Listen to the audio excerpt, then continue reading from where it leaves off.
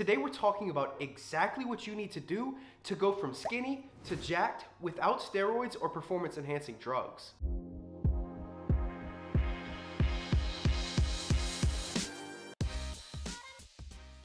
So if you're a relatively skinny guy watching this and you're looking to get jacked or just more muscular, this video is going to be perfect for you. Because not only am I going to give you all the actionable information you need in order to make this transformation, but I'm also going to give you hope that it's truly possible for you to do this without performance enhancing drugs. And real quick, for those who may be new to the channel, my name is Drew Favre. I'm CEO and head coach of Timeless Aesthetics. Timeless Aesthetics is a coaching program designed to help people thrive in their fitness journey, live fulfilling lives, and become better leaders. But we'll talk more about Timeless Aesthetics at the end of the video. For now, we're going to dive into what you need to do to go from skinny to jacked. So before we dive into the actionable information that you need to make this transformation, I first want to give you the hope and the proof that it's actually possible. So this is Reese, and Reese is actually the head lifestyle coach of the Timeless Aesthetics coaching program. And as you can see, when he first started lifting weights, he was about as skinny as it gets, but he was determined to put on size and build a physique that he could truly be proud of. So he started training his ass off in the gym and implementing all of the principles that we're about to go over in this video. And as a result, he was able to go from a skinny guy to a jacked and strong motherfucker who's on his way to build a truly timeless physique. Now this path wasn't easy, and it took Reese about 7 years of relentless consistency to make the transformation that he did, but through the principles that we're going to talk about in this video and a burning desire to work hard, anyone can make a transformation like this. So like most topics I talk about here on the channel, we're gonna break all of this information down into 3 different principles, and we're gonna do a semi-deep dive into each principle so that way you fully understand all of the actionable information that you need in order to transform from skinny to jacked.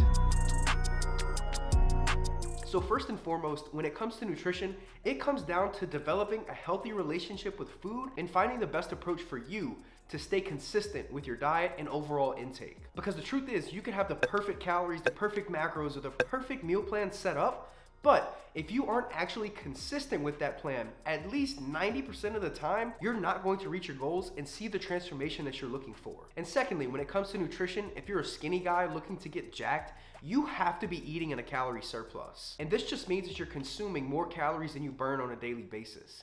And if you're asking, well, Drew, how do I know if I'm in a calorie surplus? The answer is actually really simple. You'll know you're in a calorie surplus when you actually start to put on weight.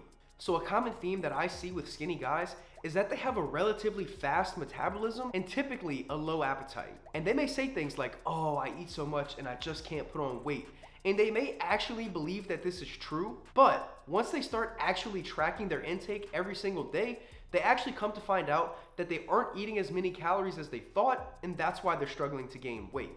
And for most of them, to actually eat in a surplus and put on the size that they're looking for, it's a relatively big challenge. And regardless of how challenging it may actually feel, you simply have to get it done. So this means you have to be very strategic with your food choices. If you're trying to hit your calorie and macro goal with regular bro meals like chicken and rice or eggs and oatmeal, odds are it's going to be incredibly challenging. What you actually need to do is incorporate calorically dense foods and foods that are very easily digestible. This means utilizing fat sources like olive oil, avocados, nuts, and carb sources like honey, bagels, cereal, bread, granola, and things of that nature. Now, once you've figured out the best way for you to consistently eat in a calorie surplus, you simply just have to do this for a long time. Now, this doesn't mean you want to get sloppy fat and unhealthy by eating in a huge calorie surplus for an extended period of time, but it does mean you can't be afraid to be in a surplus for a long time and put on a little body fat in the process. For instance, during Reese's 7-year transformation that I posted earlier,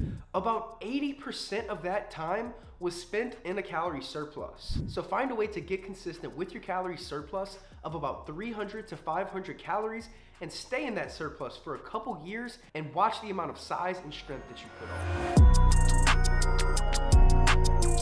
When it comes to training, I can really sum this up in 5 words: intensity, progressive overload, and compound exercises. It's really that simple. You need to be training intensely, doing compound exercises, and progressively overloading. So for those of you who don't know, compound exercises are exercises that require multiple muscle groups to perform, where an isolation exercise only requires a single muscle group to perform. So a few examples of compound exercises would be like barbell squats, bench press, rows, deadlifts, and things of that nature. Where an isolation exercise would be something like a preacher curl. And there's nothing wrong with these isolation exercises, but compound exercises need to be the meat and potatoes of your training if you are looking to go from skinny to jacked. So once you have your form down pat on these compound exercises and you know that you're not going to hurt yourself performing them, you should start to implement the progressive overload principle. And in short, progressive overload simply means to give the muscle more stimulus as time goes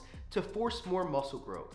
There are many ways you can go about progressive overload, but the simplest way is to just increase your weight. So for example, if last week you squatted 225 pounds for 3 sets of 10, this week you should go ahead and up the weight to 230 pounds and try to get 3 sets of 10. And as time goes on, you would just continue to repeat this process and increase the weights. But it's important to recognize that the increase in weight can never be at the sacrifice of form, or you really aren't actually progressively overloading. And finally, when it comes to training intensity, this is something that I'm incredibly passionate about and something that I'll talk about till I'm blue in the face, because you have to train intensely, especially as a skinny guy who's looking to pack on size and go from skinny to jacked. You can't be afraid to train to failure, and you should consistently be doing all of your sets with no more than 1 or 2 reps left in the tank. Now with that said, we can't let our training intensity come at the price of our training technique, but when your form is good and you're consistently training with sound technique,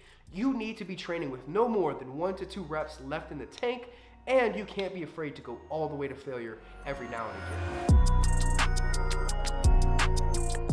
You have to prioritize your recovery if you want to build muscle, put on size, and go from skinny to jacked. It doesn't matter if your diet and training are spot on. If you aren't actually recovering from the workouts, you're not going to put on size. So what you need to do to maximize recovery is first and foremost, of course, actually be on point with your nutrition. You have to be eating enough protein and you have to be hitting your calorie goal every single day. But aside from that, there are many different factors that a lot of people overlook, like actually getting enough quality sleep. You should be prioritizing sleep and consistently getting at least 6 to 8 hours of quality rest every night. Improving your recovery also requires you to manage your stress levels, to stay hydrated, and to get a couple hours outside in the sun every single week. All of these factors paired together is what's going to enable you to recover properly and efficiently from your training and actually build the muscle and size that you're looking to. So that's the 3 principles that are going to help you go from skinny to jacked without steroids. Now this process won't be fast or easy, and if you're expecting it to be either of the 2, you're inevitably going to fail. You've got to be willing to work hard, stay patient, and truly learn to enjoy the process. And if you're looking for expert guidance, accountability, and a community of badass, like-minded people, you can click the link down in the description to apply for the Timeless Aesthetics coaching program. Now look, if you aren't willing to work hard, stay patient, and trust the process, the Timeless Aesthetics coaching program probably isn't for you. But if you're willing to work hard, stay patient, trust the process, and remain coachable, Timeless Aesthetics will help you blow past what you feel is possible for you and your fitness journey. So if this sounds like it's a good fit for you, click the link down in the description, fill out the application, and you'll hear a response from me in less than 24 hours. So that's gonna bring us to the end of the video. I hope you enjoyed it. If you did, be sure to give it a like and subscribe to the channel so you don't miss out on any future content just like this. And until the next one, guys, keep pushing, keep persevering, and keep it positive.